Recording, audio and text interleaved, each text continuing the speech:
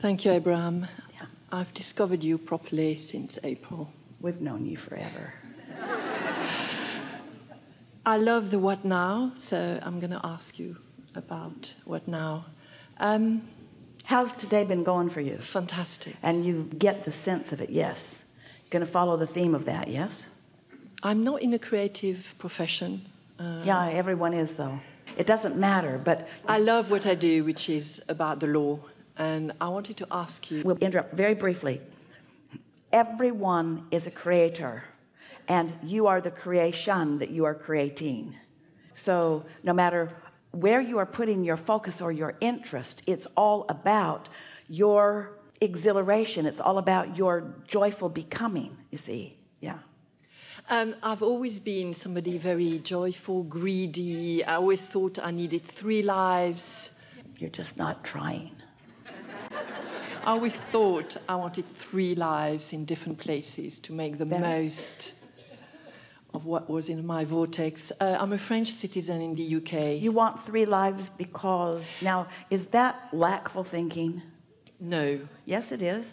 I need 3 lives because while I'm doing this, I'm missing that, and I'm missing that, and I'm missing that.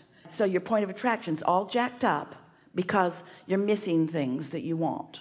So you're not really even letting in the things that you think you're letting in, because you're more aware of what you're not letting in than enjoying what you are letting in. Things have changed in the last few months. Let's do a segment to soothe that just a little bit. So I like knowing that in this moment in time, there is enough for full satisfaction for me. I like being ravenous about the thought I'm thinking. And I like being so focused about what's coming that I feel satisfaction for it as it comes and eagerness for what's coming next. But I really like the power of my thought. And imagination. Yeah. What is imagination?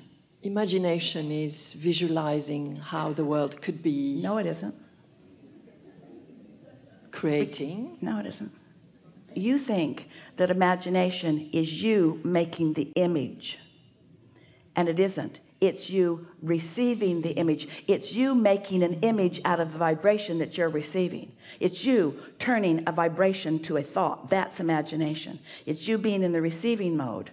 You already put it all in your vortex, but imagination is being in that receiving mode where there's no resistance spewing out of you because you're not complaining about not getting to do everything at once. So that's not happening. Instead, you're feeling satisfaction about your ability to receive and translate. And so in that state of non-resistance, the vibrations are occurring to you, and you are turning at an unconscious level of your being. You are turning those vibrations into images. That is imagination. Thank you. Makes sense. Oh, it sounds like a nitpicking, but it isn't nitpicking. It is the most important thing, because you know what keeps most of you from letting in what you want? You're asking so hard from a place of not having it. Bring to me this thing I do not have, universe. Bring to me this thing I do not have, universe. Bring to me this thing I do not have, universe. Let me imagine a world that's different than it is. Let me imagine. And we say, no, you've already lived it. You've already asked for it. It's already there. Now you just want to find some feeling that will let those images of what you're asking for come into your mind and then come into full manifestation in your life experience. This is big. This is the thing that is keeping most people from getting what they want. They're saying the words, but they've not produced the emotion within themselves. They have not accomplished the point of attraction that will let it in. And that's why we say it's lip service, lip service, lip service. Everybody running around, giving affirmations, saying all the right words, making it sound real pretty, putting a smile on their face. But it's what's in your gut. It's the emotion that you feel. And you must find ways to focus and verbalize and contour the things that you are living and thinking about in a way that makes you feel blessed, that makes you feel happy, that makes you feel worthy, that makes you feel expectant of more good things to come. And then they come and you go, wow. And then they come and you go, wow. And they come and you go, wow, I'm really good at this. Yeah. Thank you.